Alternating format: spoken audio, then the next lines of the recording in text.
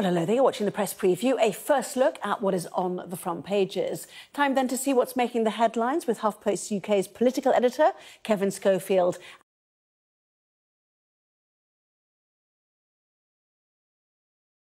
And the Spectator's economics editor, Kate Andrews. Welcome to both of you. As ever, let's check out the front pages, shall we? Starting with the Metro, which reports that Russian President Vladimir Putin may be open to peace talks over the war in Ukraine after Kyiv launched drone strikes on Moscow. A poll carried out on behalf of the Eye suggests the majority of those surveyed are worried about their ability to pay for essentials like food and household bills.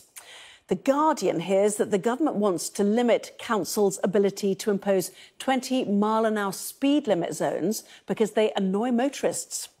On the subject of the government's roads reform, The Sun pleads now get a move on, Rishi. According to the Financial Times, the government has relaxed the penalties for companies failing to abide by its carbon trading scheme. Critics of the move say it makes it cheaper for those companies to get away with pollution. Daily Mail has seen research suggesting that scrapping the tax imposed on foreign tourists for shopping in Britain, not on Britain, could generate £10 billion for the economy. It's their ongoing campaign. The Mirror continues its campaign against dangerous dogs. The Express isn't happy at being left on hold with the tax office for 3 hours. And the Star says 5 significant rainstorms are heading our way in just the next 2 weeks. Welcome to August, everyone. Well, a reminder, by scanning the QR code you'll see on screen during the programme, you can check out the front pages of tomorrow's papers while you watch our guests. So let's head straight to them, to Kevin Schofield and Kate Andrews. So I'm on the side of the motorists. Here we are in The Guardian, Kate. Now it's 20-mile-an-hour zones which are going to be under surveillance by this government.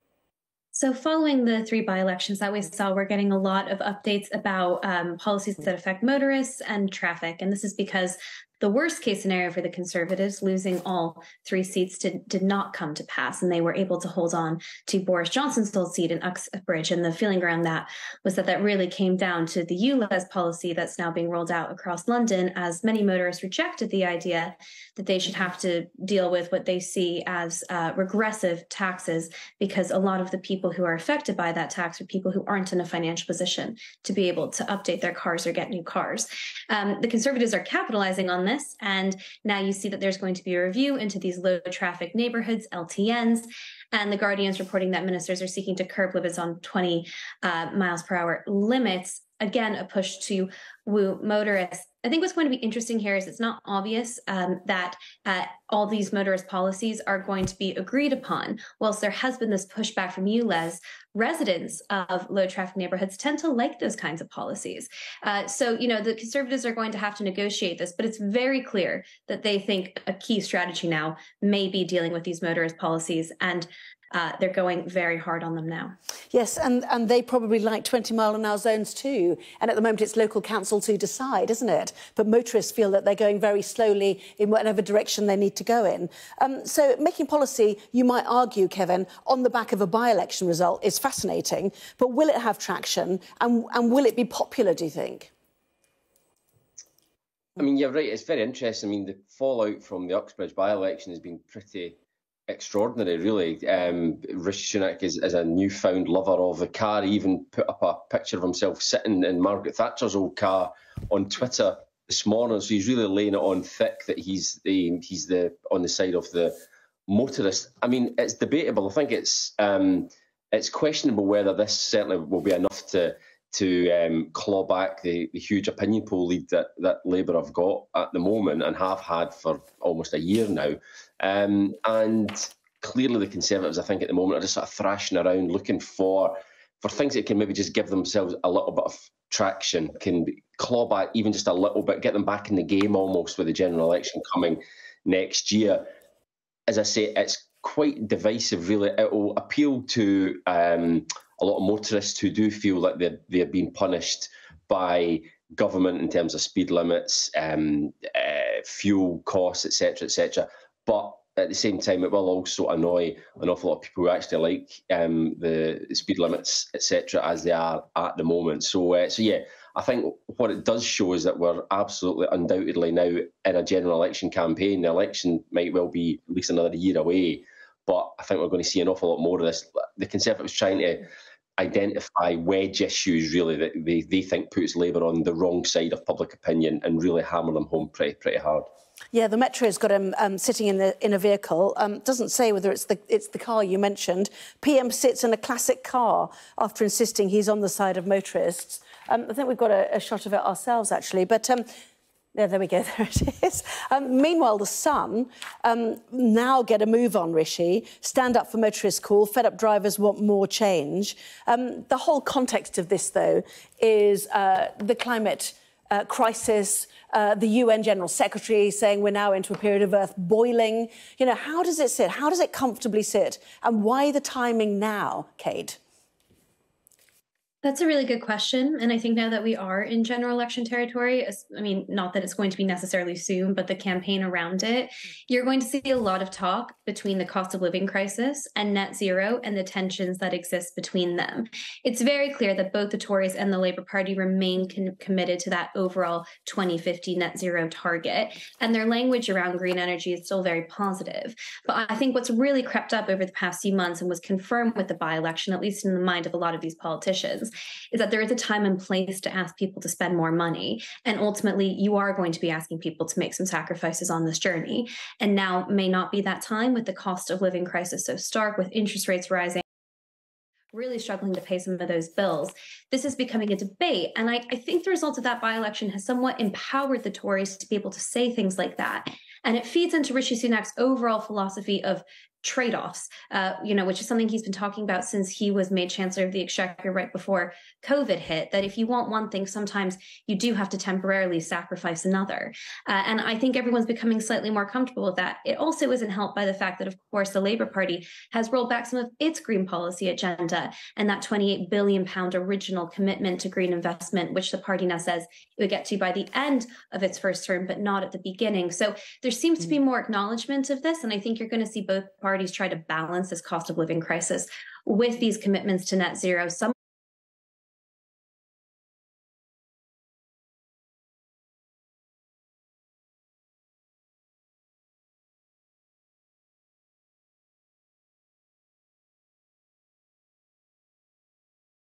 that it may be dawning on them that not all voters are prepared to pay for it right away. Yes, and that's what a lot of people have said about the ULEZ scheme under the London Mayor, the ultra-low emission zone, that it is regressive in the sense that those who can't afford to pay it can't afford to get a new car. So that's been a lot of the debate which we saw in Uxbridge. But let's just throw forward, shall we, to what's happening this week. The idea of energy security, separate from the driving issue, but also the same, if you like. The idea that the Prime Minister will, give the go-ahead, as we saw in one of the papers today, for a carbon capture scheme. And, you might say that's there to hide the fact that he's going to say yes to new oil and gas licences in the North Sea, Kevin. This is fascinating for what Labour's going to do about this, and indeed the SNP, who, might it cost them votes? Who knows?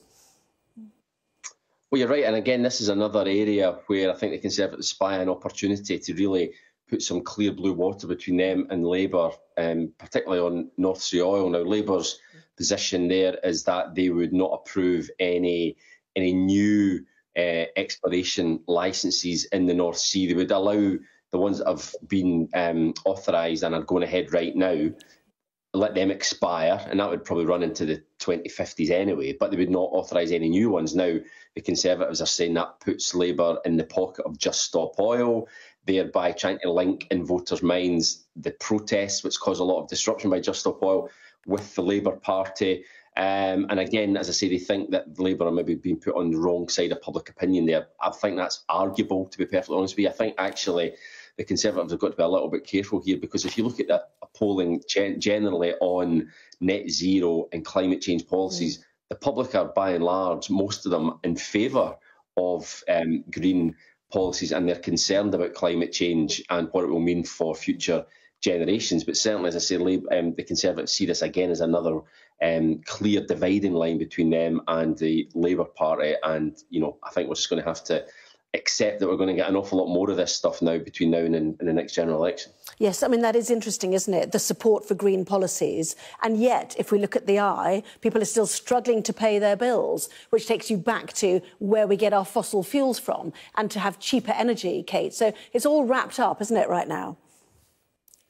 Yes, this is an exclusive poll for the Eye, which reveals that over half of Britons say they're worried about paying for everyday essentials.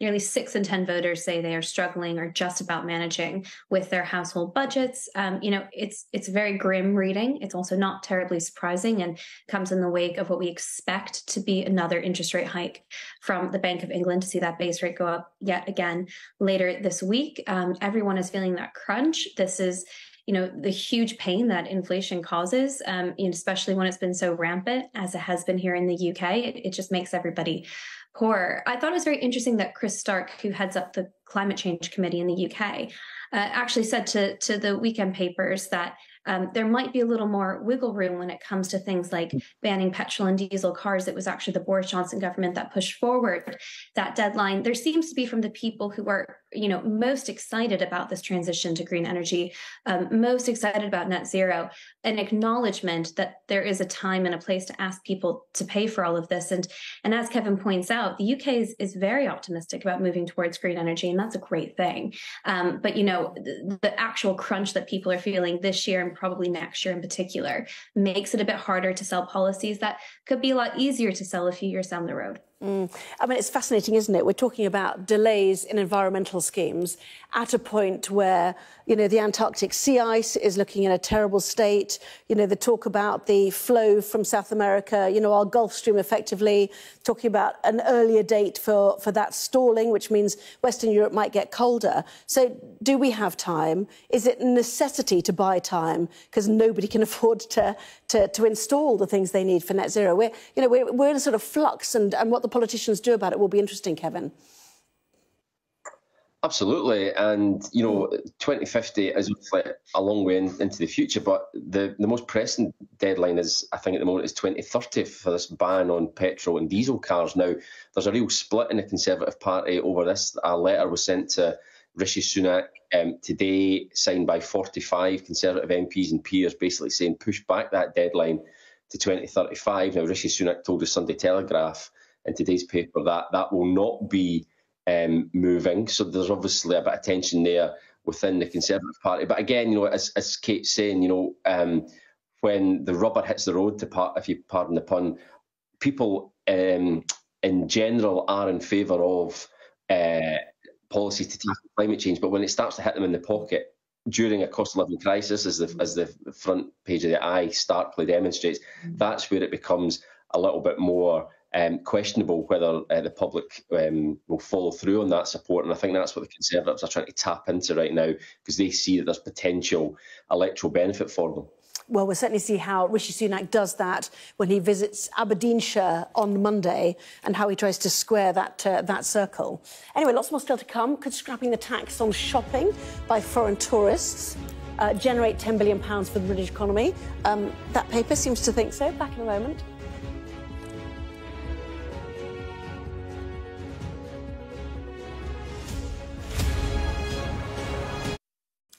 Well, welcome back. You're watching the press preview with me once again, Kevin Schofield and Kate Andrews. Welcome back to both of you. Kevin, let's go to the Metro, shall we? Putin peace bombshell, the paper says. I mean, actually, he was meeting African leaders and presumably had to dangle something at them. Anyway, the suggestion was we cannot cease fire when we are under attack. Well, who did the attacking? Lots of questions about this, really. Yeah, lots of different news lines coming out of Russia and Ukraine today. Obviously, on the face of it, this looks quite encouraging. Vladimir Putin talking about peace talks. But when you actually look at what he said, then the terms that he's offering would be completely unacceptable to Ukraine. He's talking about basically Ukraine having to accept the, quotes, new realities, i.e. the territory which is now under Russian control would have to stay under Russian control within Ukraine, and that obviously is unacceptable to the Ukrainian government. So yeah, I wouldn't get my hopes up for any immediate breakthrough in terms of peace talks there. And yeah, there's been this attack on Moscow again, a drone attack. Kiev hasn't claimed responsibility, but certainly that's who Russia is blaming, and Medvedev, the former prime minister in Russia, is now talking about nuclear, Russia being entitled to respond with a nuclear weapon if Ukraine continues its offensive. So yeah, lots to chew over from Russia today. But as I say, I think the main takeaway is that despite what Vladimir Putin says, we're not going to be looking at peace, unfortunately, anytime soon. Kate, let's go to the Daily Mail, shall we? The Mail's campaign about the tourist tax. Now, what is the tourist tax? Because if you're not a tourist, you might not know. And why did it go? And what benefit would it be if it came back? So it used to be that if you were visiting from many different countries, you would get a break on certain commercial goods that you were buying. And this was scrapped in order to raise more money for the Treasury to try to balance some of the books, both from the fallout from COVID, but also all the economic pain that the UK has been experiencing for a myriad of reasons over the past few years, including having to pay for the energy price guarantee and all the rest of it. And the Daily Mail started a campaign back in April to scrap the tourist tax. And research that it has co-commissioned from the Center for Economics and Business Research is claiming that, unlike the Treasury's claim, which says that it would lose the Treasury about £2 billion a year, it's saying actually we could bring in £10 billion of additional revenue because we get more tourists to the UK, and other countries in Europe are winning out from having a more generous tax regime for tourists. I think really this campaign and this scheme is a lead up to the autumn statement, which is still months away. But really, you're just seeing this debate continue on the economic right about whether or not we need to balance the books as best as possible, or whether we need to cut some tax, go for growth. I dare I say slightly the Liz Truss wing of the party, but perhaps in a slightly more relaxed and long-term way. And you're going to see the debate play out. I think there's more acknowledgement from the Prime Minister and the Chancellor that they're going to have to give tax cuts somewhere, but where that's going to be remains a big question. Yes, and that comes, as we know, public service staff want even more pay rises. They've had settlements that are, high but not inflation busting, Kevin. There's still a squeeze on the finances, and the accusation against Rishi Sunak is he's a bit of an accountant, isn't he, rather than somebody who might inspire effectively in this area. Yeah, there's no great appetite within number 10 or number 11 for tax cuts at the moment. I think potentially we might get something, not necessarily on this tourist tax, but we might get some tax relief in some way closer to the general election. But I mean, as far as this campaign that the Daily Mail is running is concerned, the old saying in newspapers was always that you don't start a campaign unless you know that you're going to win it. At the moment, it doesn't look like the Daily Mail are making much headway. As Kate says, they launched this campaign in April. They may well have been given a nod behind the scenes by the Treasury that this might come. But at the moment, there doesn't seem to be much appetite, certainly within government, to scrap the current tourist tax, as the Mail calls it. So yeah, I think this is just another story just to keep this campaign running. But at the moment, certainly there doesn't seem to be any indication that it's going to be successful. And as I say, the government right now, I think, needs all the money it can get its hands on. So tax cuts are not uppermost in the Chancellor or the Prime Minister's mind right now. I see Daily Express is squeezed in. The Prince of Wales, Prince William, on its front page, down the bottom right there. Flip a neck, isn't that Prince William serving up burgers, part of his Earth Shot Prize, video released, serving environmentally friendly burgers from a food truck in South London. There's the moment of surprise. There you go. Thank you very much. In the meantime, the Daily Star tells us, Kate, that it's the summer brolly days. I think we've all noticed it. I'm surviving by pretending it's October half-term. I don't know how you're surviving. But anyway, 5 Atlantic deluges are heading here over the next 2 weeks, the paper tells us. Yes, it's not obvious at all that summer that we had for about 2 weeks in June is coming back to us. We've got some pretty bad weather ahead.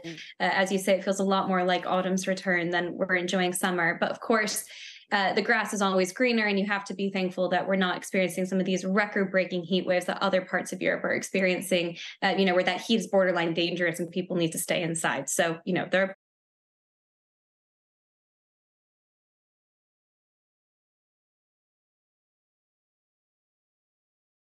Join the conversation. Put your comments and suggestions below in the comment section. Thank you for subscribing to this news channel. You will be notified of any breaking news and new post as you become part and parcel of the TAO Media family. Please like and share TAO Media. We love you all. Please support TAO Media Foundation by joining membership and visiting Amazon UK to purchase the displayed books to aid our orphanage projects across Africa.